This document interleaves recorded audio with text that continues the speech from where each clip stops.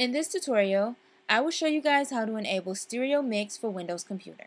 First, go to Speakers at the Windows taskbar, right-click it, and select Recording Devices.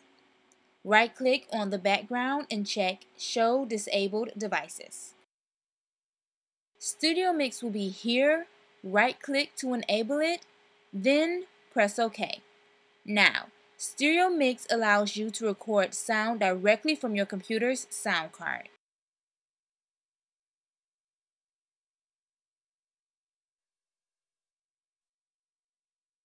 If you love to record stereo audio with any other recording devices, you just need to enable Stereo Mix like this. For example, you can record sound with a PowerSoft free online audio recorder. Even the virtual sound card is not detected.